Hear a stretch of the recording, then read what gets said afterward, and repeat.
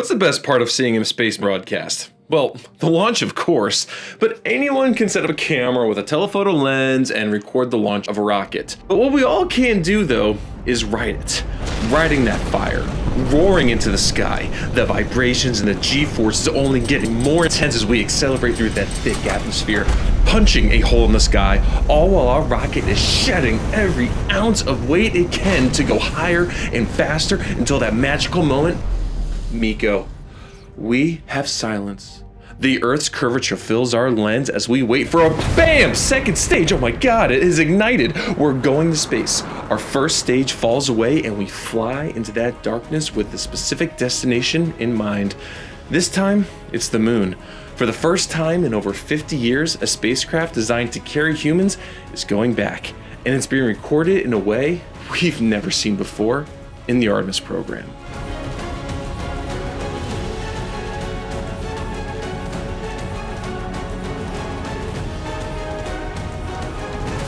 Hey everybody, TJ here from I Need More Space. Thanks a lot for watching. Be sure to subscribe for more space videos like this one. So yeah, there's cameras scattered all around the Space Launch System, Orion, and its service module. Not to mention the 150 plus cameras on, near, and around the launch pad, which we may be getting into in this video. But the focus of this video is on Orion and the goals of each camera from an engineering observation perspective, as well as the views we will get to see during the mission. This payload and vehicle are very unique, so I felt like it deserved its own video. So there are three different kinds of cameras that are mounted in and around Orion. The first being a 360 camera inside the capsule, which will give a very interesting 360-degree view of ascent and during the mission, which I'm very excited to see.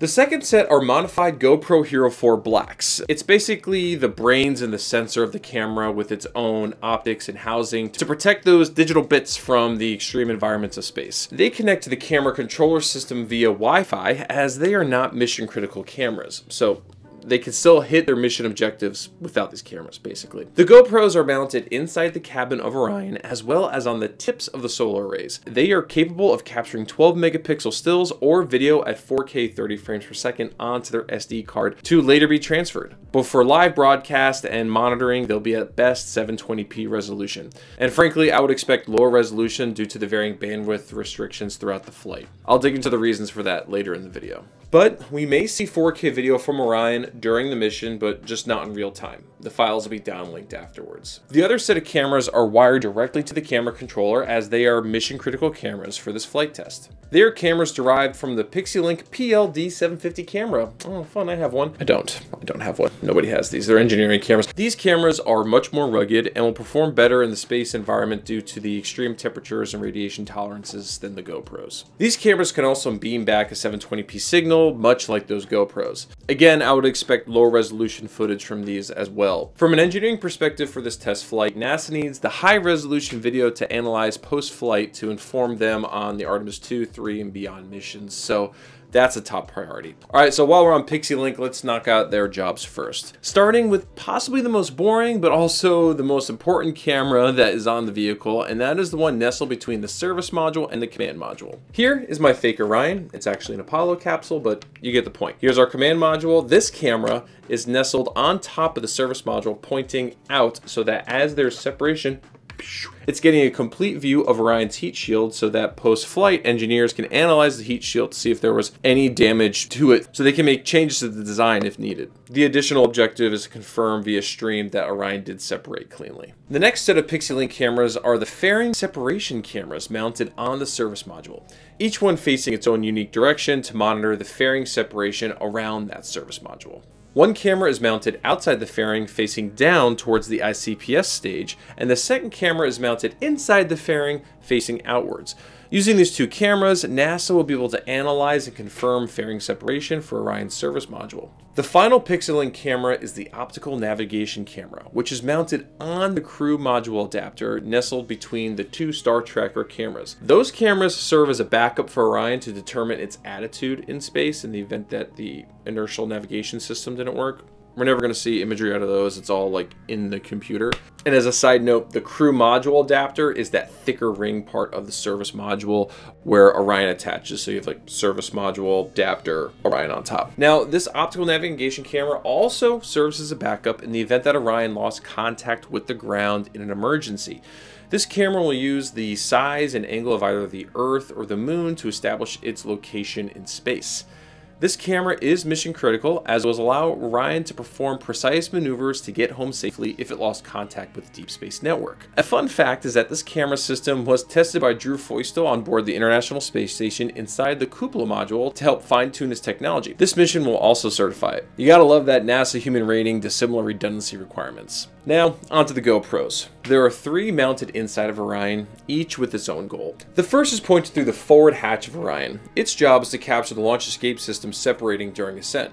I'm sure it's also going to capture some incredible views while orbiting the moon. The second camera will be nestled while the crew will be seated to show the interior of the cabin. Look out for the 0G indicator, Snoopy by the way. This is very scientific. The final camera inside of Orion will be facing out one of the side windows directly above where the commander and the pilot seat, so you have a great first-person perspective of what they'll see. And the final set of GoPro cameras are my personal favorite. They sit fixed at the tips of the 4 solar arrays attached to Orion's service module. Think of them as 4 selfie sticks that can twist and maneuver all around your space vehicle. It's incredible. So as these arrays twist and maneuver to capture sunlight, these cameras will be able to get unique views of Orion and the Earth-Moon transit like we've never seen before. And there will be periods on the mission where Orion is scheduled to operate on batteries, which is when the arrays will maneuver themselves into a variety of positions to scan the vehicle for engineering test purposes, as well as get incredible cinematic imagery for the public to enjoy. Now there is one other set of cameras that I did not mention earlier because we won't get this footage during the stream, but they are cameras placed in the forward bay of Orion, nestled underneath the protective cover that protects Orion's parachutes. There's 2 cameras that will capture in high speed the separation event of the cover and the deployment of the chutes. This footage will be captured internally in the cameras and transferred later.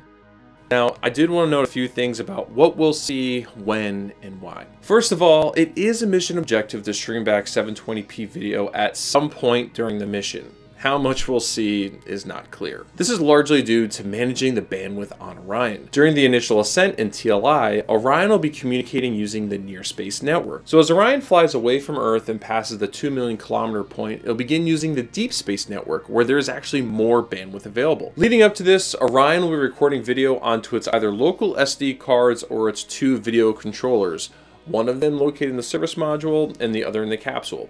These controllers are the brains of the entire operation, capturing, saving, and distributing the footage. Each of these controllers have 1 terabyte of space. I'm sure that you can do the math that 2 terabytes of storage is not going to be enough for continuous 4K recordings of 13 cameras over 42 days. So much like everything else in spaceflight, we run into a resource management problem. Fun. You have the bandwidth limitations in your downlink and the limitations of your onboard memory. So NASA will be selective for when they hit record, trying to save most of their storage space for key moments in the mission. And with its K-band antenna, Orion can downlink about 7 gigabytes of data per day. Footage will be part of this daily downlink, but it'll be mixed in with other data from the flight.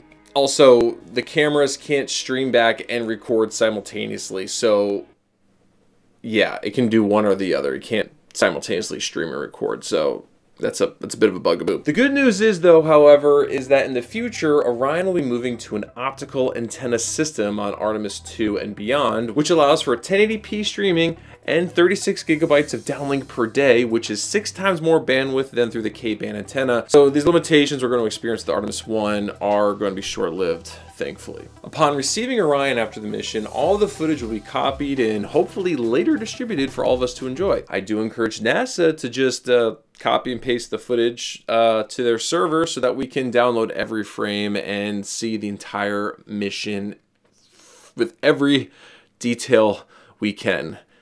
I'm begging, please do that. And those are the cameras on and around Orion. So bonus round, time for SLS. Now this video is already kind of too long, so I'm gonna try to not go too nitty gritty on these cameras, but SLS has 8 cameras, 6 of them located exterior, 2 of them interior. Of the exterior, there are 4 cameras mounted to the engine compartment looking forward.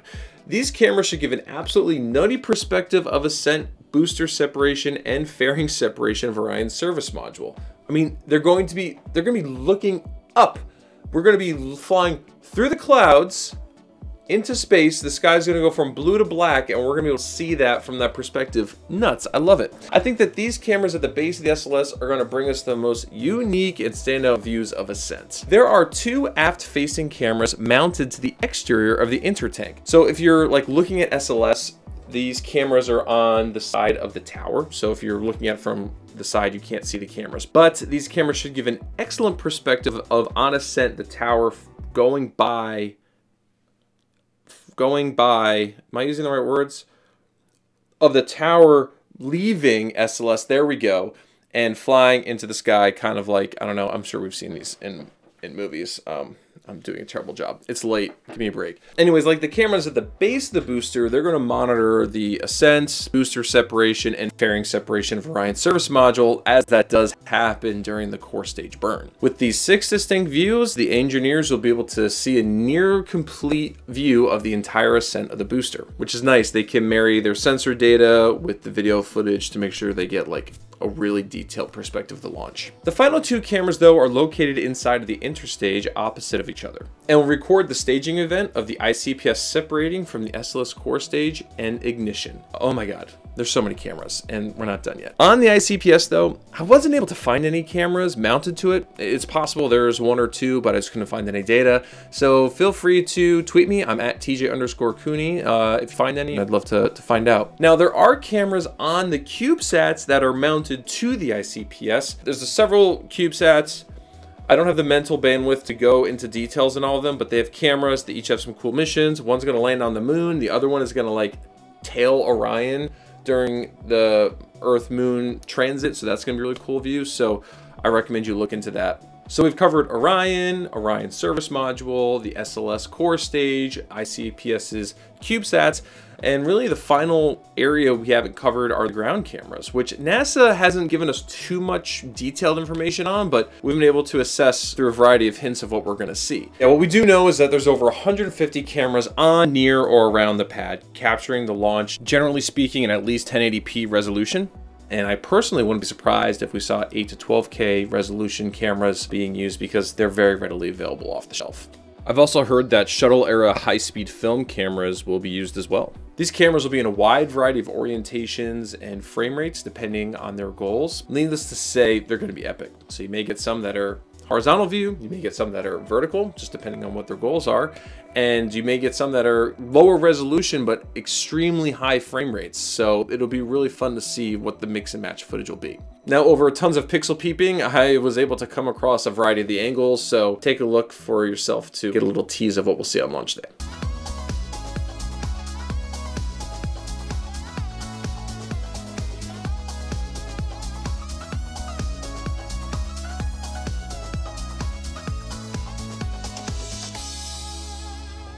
And that's it.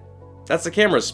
Those are all the cameras, I'm pretty sure. That's the vast majority of them at the very least. So thanks for watching. I hope you learned something new from this video. I hope that I earned your subscription. I'm just excited for Artemis. I hope you are too. I think that it's a mission that we need as a people right now, to look forward to something that is only a net good on our society and our world. Here's to a successful Artemis I and beyond. Good luck, NASA. Go Artemis, and I'll catch you guys later. All right, bye.